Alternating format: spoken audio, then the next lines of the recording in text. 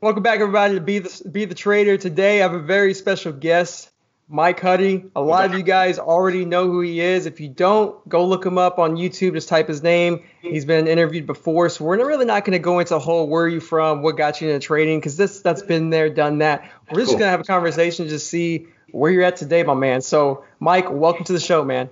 Thank you. Glad to be here. Absolutely. So I appreciate you being here. You know, we were talking just for a little bit right before we start recording, and we were talking about how we're all kind of like working on things. I'm personally working on new strategy, just slowly changing things up. And you mentioned that you're also kind of working on something. Can you talk about that? Yeah. So the whole thing about trading is it's a compounding learning curve. Like every 6 months, you think you master something, and then 6 months later, something's going to change about the way you trade, and it's going to throw you off. And even me, 5 years in, I'm still changing things. Specifically, I'm changing how I manage risk, how I manage my positions. I kind of call it Project 1K mix, Project 1K risk. It's just a term that I coined with a friend. And what it is before like, I guess, March, the way I size into plays, and I feel like sizing in is such a good conversation. So many traders have a hard time sizing in, and everyone thinks that once they go on a hot streak, they should size in bigger and they should get bigger size. And then what I found is when I did that in year 3, I took a really big loss. So a little background story. It was about 2.5 years into trading that I started making 6 figs. Okay, and not in one trade, but I made 6 figs that year, and that was kind of like the threshold I needed to cross in order to consider myself like a profitable trader. And very shortly after making 6 figures, I took a $25,000 loss on a stock called NBEV, which was a marijuana stock from 2018. And the reason I took that $25,000 loss was because I thought I had made a lot of money. I thought that I should size up. I thought I knew what I was doing. And so then NBEV comes around and it spikes from 2 to 6, very similar to a stock that we saw today, GNUS. Yep. And it was the exact same pattern. And I was a day early. I was yesterday. And so what happened was, I don't know how I ended up with it, but I ended up with 30,000 shares short of a $6 stock. I was margined. I had more money in that stock than was in my account. It isn't a pattern I would ever play today. And I took a fat loss. And what that loss did to me in the long run was it messed up my mind and it messed up my emotions. And not only did I take that $25,000 loss, I think I took a $10,000 loss very shortly after that as well. So it was just kind of like 2 big back-to-back hits that rocked my world, so to speak. And ever since, my sign has been different. I had to like become modest, and that's going to sound weird because my daily, I had to like make very modest daily goals. Now, modest is going to sound relative now, but my goal was 2K every day, 10K a week, 400K a year. That was the goal. That's what I was told to like think. And like, if you can just hit your daily goal, like good, you don't need to hit home runs. Just hit those singles and just come to work and like wallet pad, so to speak, until you have that home run trade, whatever. So that's what I was doing. I was trying to make 2K a week. And what I realized was the way I was sizing in, the way I was managing my positions was all wrong. It was very emotionally based. What I was doing was I was saying, okay, this is an ideal setup. I need $30,000 in this stock because it's an ideal setup. I'll do it 9 times out of 10. And this is where I deserve to take a fat loss if I'm going to take a loss, because 9 times out of 10, I don't take a loss. So that one time I take that loss, it should be fine. And what I ended up doing was throwing $30,000 into a stock at not the most risk reward opportune moments, and pretty much risking 10% or $3,000 every time. And I found most times I couldn't put in the $30,000, dollars worth of stock because I wasn't comfortable with where the stock was at, or I wasn't comfortable with some aspect of the trade, the risk reward. Yeah. And then I would most of the time end up with a lot smaller size. I kind of skipped ahead, but so what NBEV did to me was it really rocked my world with sizing. And if anything, I sized the opposite way. I went way back to very, very little size. I'm talking like $10,000 to $15,000 positions. And I was, this is 2.5, 3 years later since NBEV, and I have the consistency, but I'm still warped in my mind with sizing, right? And so I went to Tim Grittani. I'm sure everyone who's listening to this knows who that is. And I said, dude, I know what I'm doing. I know damn well what this pattern looks like. And I know risk can be like, give or take. There can be some slippage sometimes. But why am I not sizing in when I know this is like, I think we started talking when INO, CODX, APT, APRN, WRTC, when they were all going nuts. And there's this one moment in the pattern that I know, like hit that and there's a pullback, and it usually retests the lows. Like statistically, I have the whole thing in my head. And for whatever reason, every time that setup comes around, I'm not sized in. I have less than like $5,000 in the stock. And I make a 20, 30% profit, so it ends up, 20, 30, 40%, whatever it is. It ends up paying the bills. But then I see other traders do way better. And it makes me feel like I should size up. And then I see people post on Twitter and people are saying, size up, size up, size up. And I'm saying, why can't I size up? Why do I have such a hard time with it? And I know it's because of NBEV. And it's a double-sided sword. So I went to Grittani. I asked a more experienced trader his thoughts. And that's what you should do. If you have access to any kind of traders who are more experienced or do something better than you, like feed off people throughout life, ask questions, right? So I went to Grittani. I said, dude, what the hell? And he said, look, man, no matter what I do, when I get in a stock, I'm risking $10,000 flat. I mean, obviously there's some exceptions. There's, some speculation. Maybe you're just dabbling in some airline stocks, and that's going to be a different scenario. But in terms of like what we come to work to do every day, in terms of the penny stock framework and pattern of those sorts, he's risking $10,000. And I go, okay, so what's your point? And he goes, I have a set risk. No matter what I do, I lose $10,000. That has nothing to do with how much money is in the stock. It could be $100,000. It could be $1,000. Either way, he's going to risk $10,000. So he told me, you should try this for yourself. You should try risking $1,000 no matter what. And that's a level that I came up. 1,000. He didn't give me a number. In the moment, he didn't give me a number. He said, you need to figure out a number that no matter what you do, if you take that loss, it's 1,000. It's going to be that number. Find consistency within your losses, pretty much, which I don't think people talk about. Finding consistency within your losses, right? Because sometimes I'd have a $3,000 loss, sometimes I have a $5,000 loss, sometimes I'd have a $500 loss. Why is it so inconsistent? Why is it so sporadic and all over the place, right?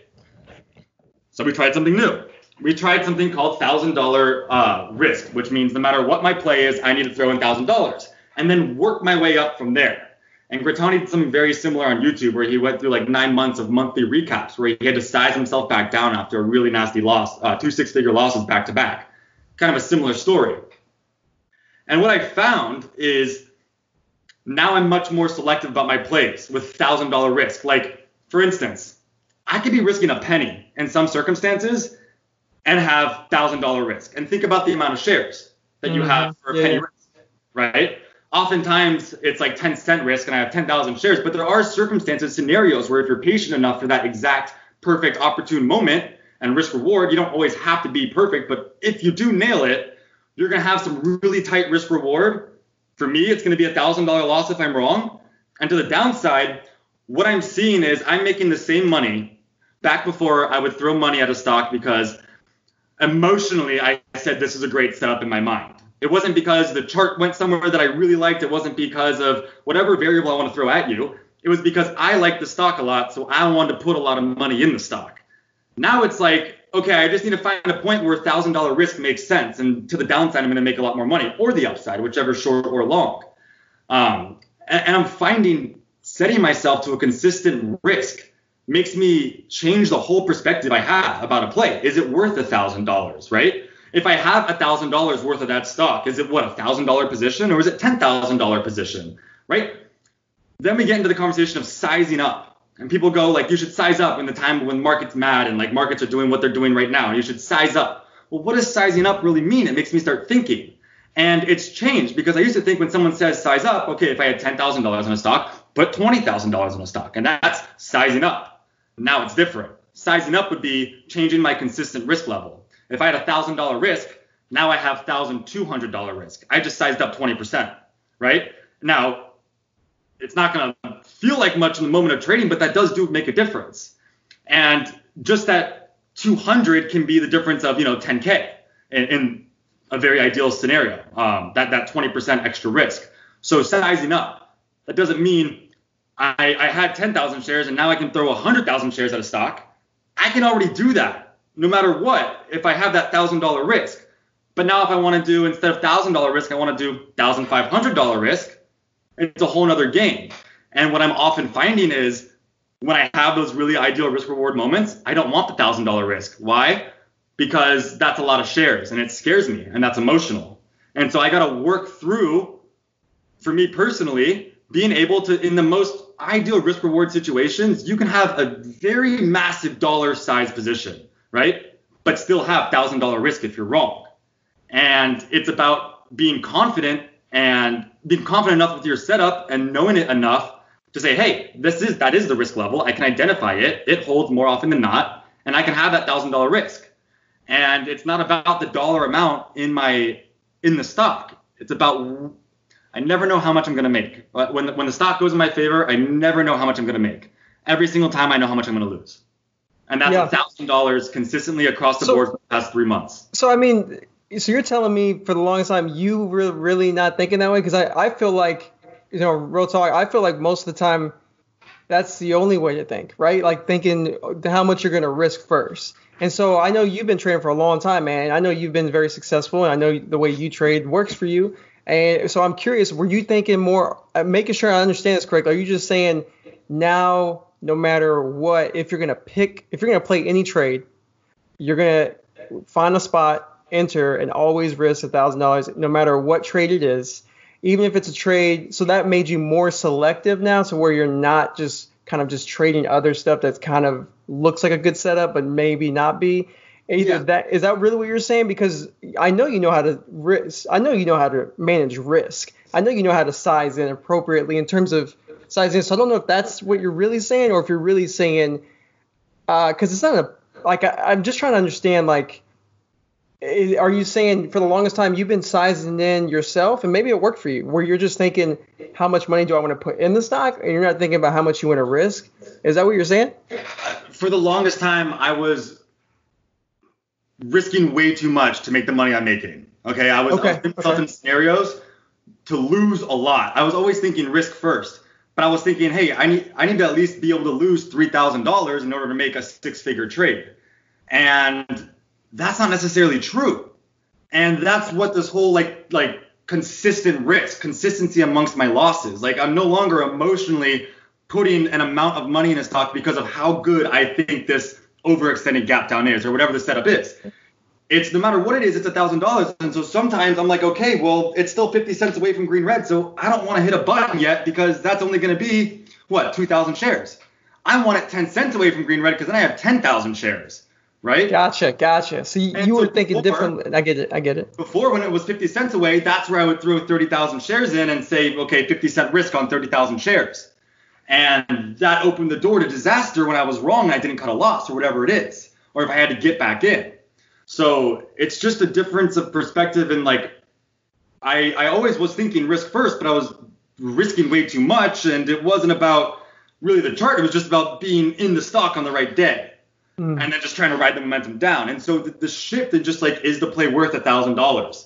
Is the risk reward worth $1,000? Is there enough downside where if I am in with $1,000 risk, is it gonna, pay me $1,000? Even it's like, yeah. So I would recommend, and I think the biggest thing is everyone thinks sizing up is putting more money in a stock, and that's my biggest point.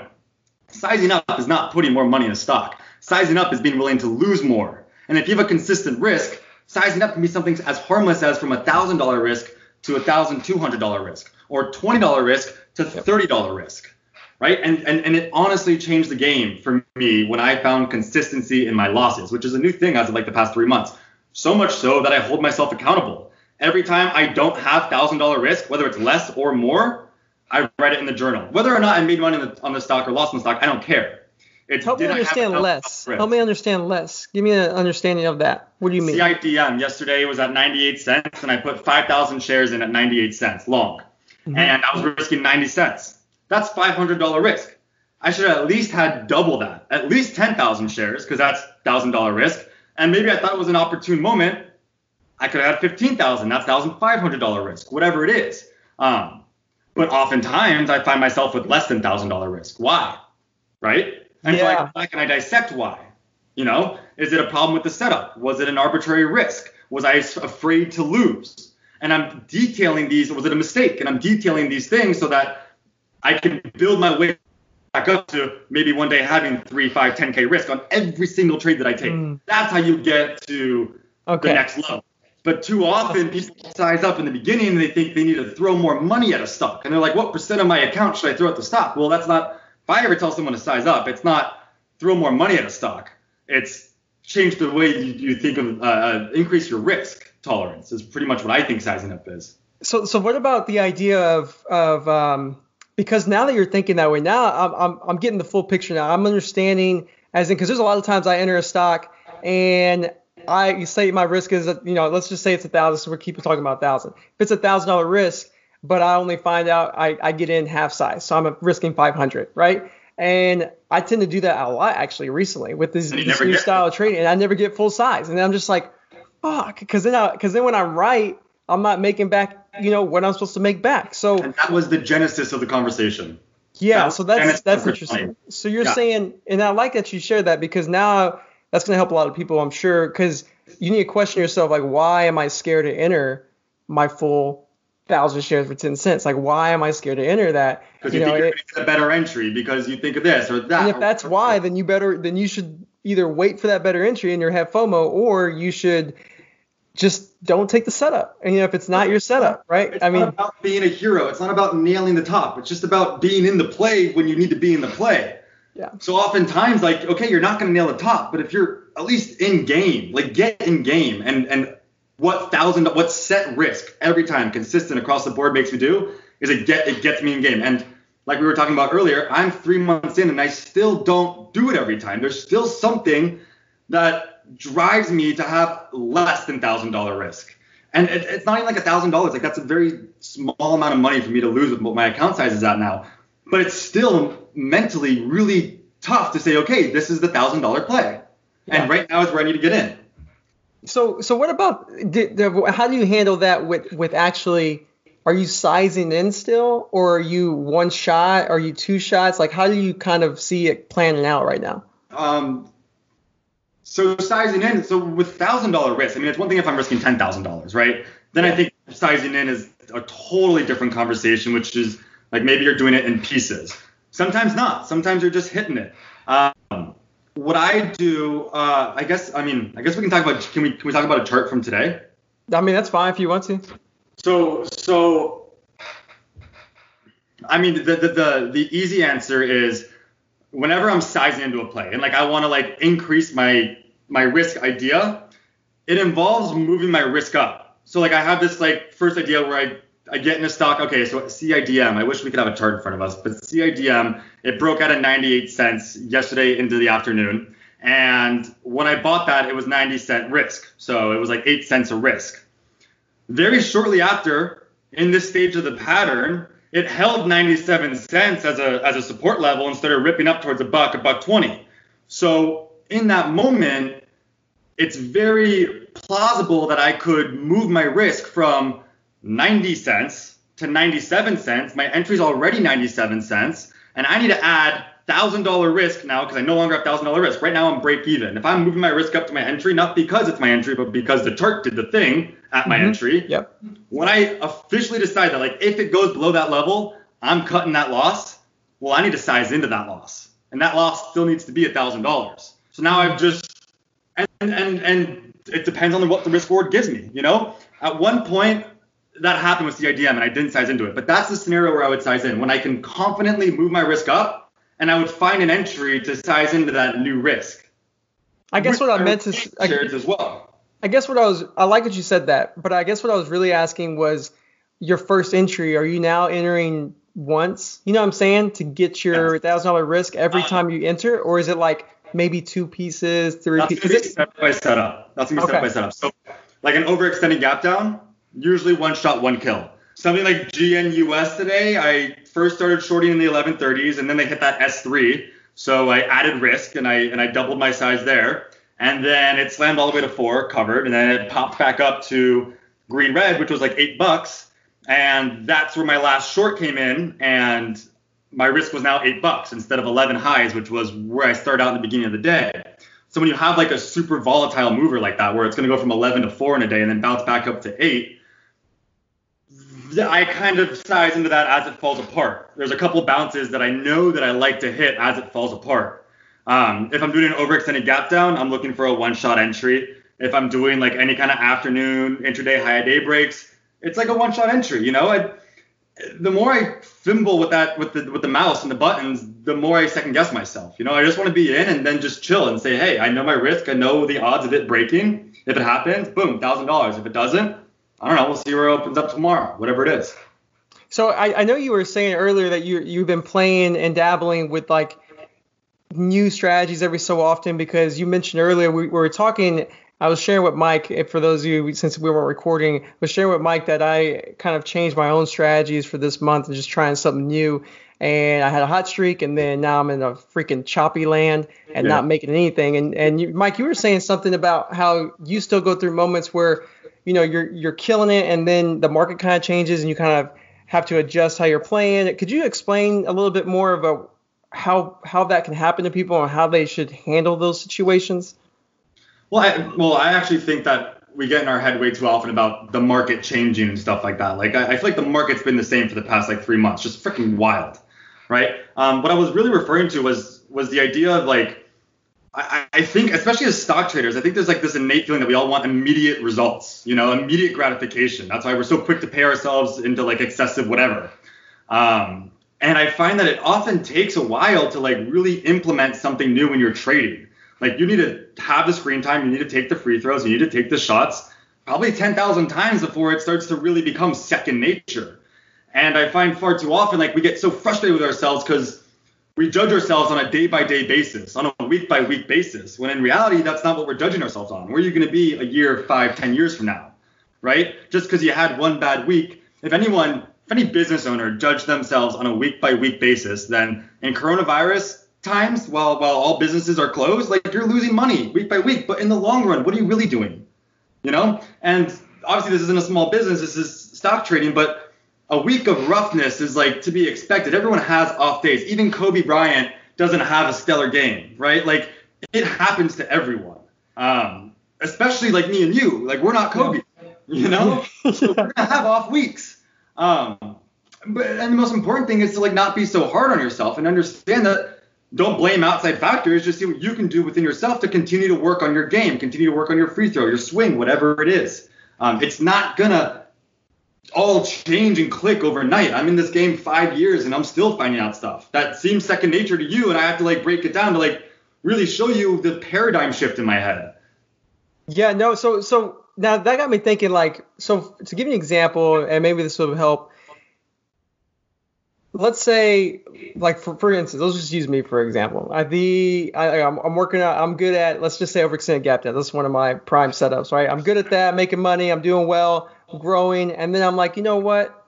I see these other patterns. Let me try this out, and then try that out. Are you saying that when you try something new, that you're basically starting over? Like, you're kind of starting over. You're gonna pretty much make the same mistakes almost that you made on this strategy that you now mastered, that you're now going to make here. Is that basically what you're saying? No, not necessarily. Because you do learn. I mean, like, you do learn price action. You do learn support and resistance, key levels, what matters. And you take that forward. And that is, it's not for nothing. But going into learning a new strategy, that's just it's another ballgame of a conversation, which we can. Yeah, I want to know, like, when you're learning a new strategy, how is that like for you? Like, what's your process in doing that? That's very applicable right now. So for the longest time, first I had to figure out what my strategy was. And that was stage one. Like, I remember way in the beginning, it was like no longs, and then, okay, definitely don't short a green day, okay, and then, okay, red days, but I like it when they were multi-day runners, and then I like it when they gap down and whatever. I eventually found my way to overextended gap down. And recently, I started looking into long patterns. I kind of forgot where I was going with that tangent. Remind me of the question. Sorry. Yeah, no, you're good. It was more so of when you're trying to do a new strategy yourself. Like, how do you go about doing that process? So in the past, it was see someone else do it and then replicate. I find like if like, and obviously don't follow everyone, follow the guy that does it the best. For me, it was Grittani. Like, I'm just going to mimic exactly what he does. And I watched him do it every day. I was in the challenge chat and I was, elsewhere, and I just saw him on Twitter or whatever it was. And I mimicked him. And I asked him a bunch of questions when I had the opportunities to, and he always answered them, and that was sick. And that's how I learned the overextended gap down, and that's how I learned first red day shorting. What I could never do was long a stock. Like I knew how I could hit the button. I could long a stock. I could hit the button and I'd be long a stock, but I couldn't stay patient. I couldn't adhere to my risk. I felt like every time I bought a breakout, it dunked on me, and every time I didn't buy a breakout, it went to the moon. And I just felt like, longs was just this headache where I could just never get it. And that changed recently because I started doing the thing that I thought I'd never do, which is tracking a setup, using a statistical approach to longs, and carving out some kind of criteria that is so specific that it's hard to find. Unfortunately, in this market, it's kind of easy to find, but and most times I feel like they're not going to come up every week because I'm so stringent on my criteria. And it's become to the point where it's like I'm really excited to update the stat sheet because it's like, okay, more evidence. What is the correct risk level? What is the right reward to expect? What's my reward to expect when it gaps up? What's that risk-reward relationship look like to what my original risk was? Et cetera, et cetera, et cetera. And doing that has put me in the game of longs. I've been trading longs now. Intraday high day breaks, which if you go back to Tim Bertani's first interview with you, I think that's exactly what he was talking about. Intraday high day breaks. And I was like, And from that interview, I think it was that night or that day I longed WRTC at like $2, and then the next day it opened up at $4. And I was like, fuck, they're onto something there. But I can't just long every high day break in the afternoon. I needed something really freaking specific. So I started tracking it. And I found, because longs, there's like a judgment call. You need to understand the news. You need to understand the volume. You need to understand the chart. You need to understand the psychology. You need to understand the fundamentals, where the dilution is at, etc. There's a lot of different aspects to the long trade.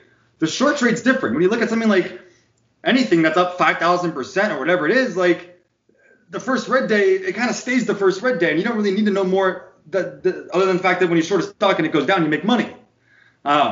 So it made a lot of sense to just naturally like short these overextended runners, and like just by the nature of them being overextended, you were in a serious advantageous situation. That's not the same thing when you're longing something day one. There's a bunch of things moving day one. How do you know that's the right one is the question. And so the statistical approach has really helped me. What kind of market cap do I want to see? A bunch of different questions I've been asking the stat sheet. Yeah, and so are you finding yourself more doing longs lately than shorting, or pretty much the same thing? It pains me to say it, but I think I've made more money longing this year than shorting. And it pains me to say it. Like I hate saying that. Obviously, when I have a day like Genus, like today I made roughly $10,000 on Genus shorting it. And when I have a Genus, a WRTC or whatever it was, an APRN, an APT, when I have those, like I can clean up. But I haven't seen too many of those this year. Like it's been a lot of like one and done runners. Yep. And I don't necessarily like those because I like them. I just like the multi-day runners. I find that has they're much more extended. They have much more volume by the third or fourth day, and it creates that really nice panic unwind. And I find that the less extended and less multi-day runish that they are, the more chop there is, the more weirdness to the setup there is. And so, it's really not about trading anymore. Like I really don't want to trade unless I have to. And I found that I really wasn't shorting much this year. And now I find that I'm like long a stock every week, and then I wake up to 100% gap up. I mean, I didn't take CIDM overnight, but holy crap, if I did, 98 cents to 6, right? Yeah. So it's been a very favorable market for the longs. And I picked up on that in April when I wasn't doing the long thing. Like I was like, no. And then I watched, some traders trade APT and trade it from frickin' 7 to 30. And I'm like, okay, like there's some merit there. Like I want to. With the short selling, like you can never expect to make more than 60% in the day. Like 60% is that level where like, are you really going to see a stock crash more than 60%? Maybe if it's an OTC fraud or like, bad biopharmaceutical. But you're not going to make more than 60% in a day on a short. I mean, it's one thing to still be in the stock when it's down 60% and you haven't covered a dime. And then for it to stay down there and close down there, like it's so hard to make that big of a percent return. But then you have something with the longs where you can buy something at 98 cents and the next day within the first 10 minutes of market open, it's at $6. And that's 600%. And so that's shiny. That's very shiny to me. It's like how could I not want to be able to ascertain some of that opportunity? I mean, there's enough to go around. So I have been dabbling, and at first when I started doing this, it was $500 risk. It wasn't $1,000 risk. I had it different. The shorts were one thing, and I understood the shorts.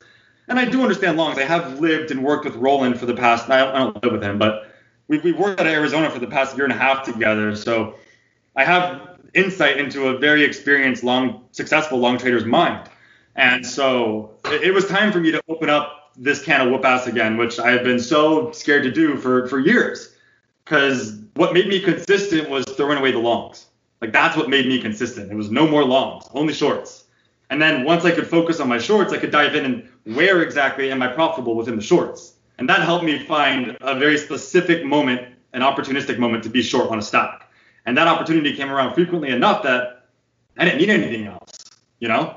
Yeah, and before we wrap this up, you know, I want to, we brought something up earlier, and you were like, you know, it sounds like when you're explaining, like when something doesn't pop up, you know, you don't want to trade. I get that, but like, are you saying that because you have these criteria, both for long and short, regardless, that now are you more of a trader who may trade once a day or not at all, or are you more of a trader who maybe at least trades once every day? Like, what would you say? I'm a trader that maybe trades I would say on average it's one trade a day.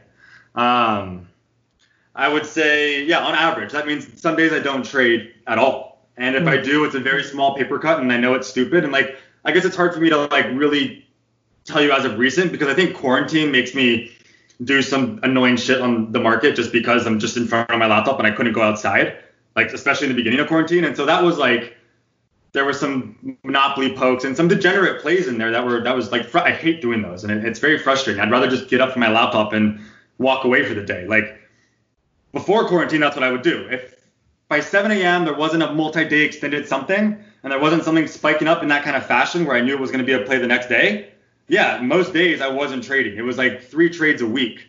And that's what all of 2019 felt like. All of 2019 felt like 3 trades a week. And it wasn't because it was a lack of opportunity. It was a lack of setup. Then this year came, and the market did shift in 2020. I mean, there's an obvious shift in volume and momentum and extension and all that, right? We're seeing a new 200 million share runner every day. I think there's like 7 today, right? But yeah, okay. I would say that I found that the more and more I focused on what works, the less and less I started trading. Understand. And so if there's any way that people may have questions, they may want to learn more about you, Mike, what is the best way for them to do that? So I work with the Steady Trade team with Tim Bowen. Steady Trade team. I give webinars for them every Friday after market close. I just get on an hour and I review all the plays from the last week. It's weekly, so it's awesome, and they're all archived. And it's not even a question thing. I just get on my laptop and I start screaming at everyone. I pull up like 4 charts and I go through the price action, and I go through my entries and exits and the thesis and the whys behind the trades, and then I discuss what we saw today and what I'm looking for within the next week. So like this Friday, I'll be going over Genus, CIDM, DLPM, maybe a couple of OTCs we've seen, some bankrupt stops we've seen. And I like doing it, you know? I really have a good time just coming and talking, or else it just stays in my head and I end up staring at the wall. So yeah, every Friday I do that with the Steady Trade team. For access, I have no idea. I'm just a content guy. Like, I just told them I would do it. And other than that, I'm in the Tim Sykes chat, you know? I'm in the Tim Sykes chat, and I like to talk there, and I'm in Roland's chat, and I just chat. Awesome. Well, listen, Mike, I appreciate you being here today and joining me, because it was a pleasure talking to you, and I appreciate it very much, man. Let's do it again.